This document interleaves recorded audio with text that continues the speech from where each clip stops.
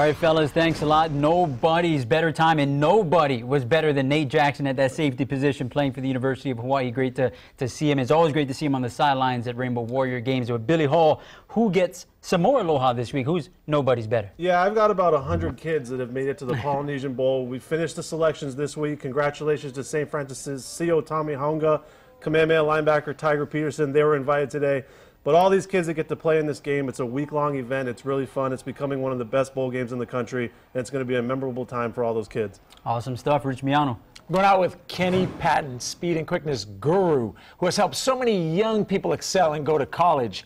The biggest difference between high school football and college football is speed. There you go, Ren Clayton. How about Jordan Tom? We all know he's the Pearl City grad, the Ole Miss quarterback right now. Every week he seems like he's filling up the stat sheet. And last week he hit the 3,000-yard passing mark for the season. That's 4th in the BCF, so he's having another good season. Congrats, Jordan. And as you saw at the start of this program, this show was dedicated in memory of the late Vince Monowai, the Farrington and UH legend. Will be honored with a candlelight vigil this Sunday night starting at 6 o'clock at DS Stadium. For more information, you can visit our website, khon2.com. Much love to Vince Monowai, his friends, family, former teammates.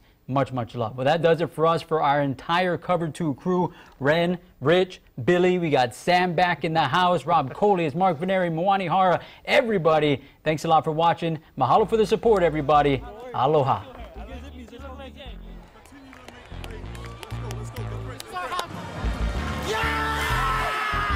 Brother, you would draw pretty soon.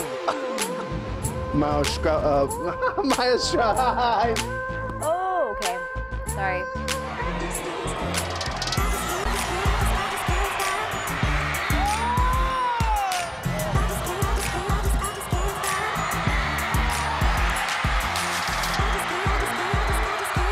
To Titus Mokiel, Atimalala.